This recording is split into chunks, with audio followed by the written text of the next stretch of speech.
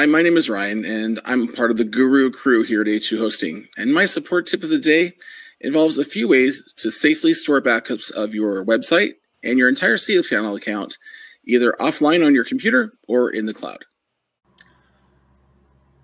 So this tip is all about backups.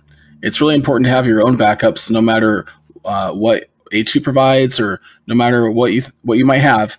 You always got to have a backup of your own website and really your whole hosting account. It is the safest thing to have. That way, no matter what happens, you're covered.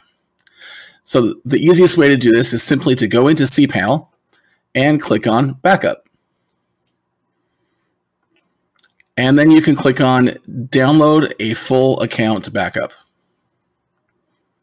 And if you click on Generate Backup, it will generate the backup and it'll email you when it's complete.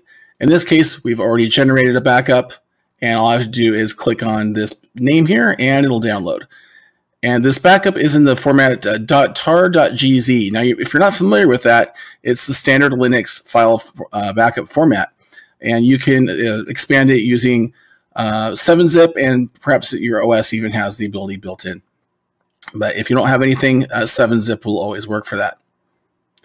Another way to back up your website is to use Softaculous. Now, if you used Softaculous to install your website, then you've already got everything you need. So click on any of the icons for Softaculous, go to All Installations, and you'll see that you have an installation here. In fact, I've got one here, but we're going to go to Backup, which is this little guy down here. Oops, it's right here. There it is, Backups and Restore. It looks like the little zip folder.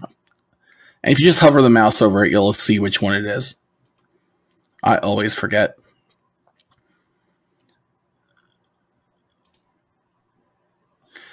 So here's my site. And right now, if I click the little download button, it'll download a backup instantly. And this just backs up my site. Now, the main difference is the Cpanel backup backs up your entire account, email and all, databases, everything. This only backs up the one domain, the one website for this domain. So no email. It's just basically the website and the database.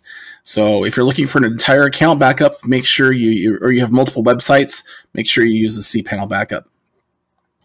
Now, one really neat feature is you can set up automated backups to Dropbox or Google Drive.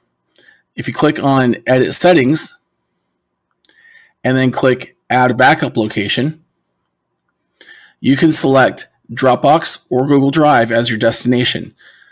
So if you have a Gmail account, you've got a free storage, it should be 15 gigs of free storage. So you can use Google Drive. You just name it Google Drive and click Add a Backup Location, and you'll be prompted to log into your Google Drive account, and then it'll set up backups so you can send them there. And you can go in to Softaculous and set up automatic backups so that it can even do it weekly or monthly or whatever is comfortable for you. So there you have it. Thank you for watching. I hope that helps. If you have any more questions, please don't hesitate to reach out to us via phone, email, or live chat. We'll be here to help you.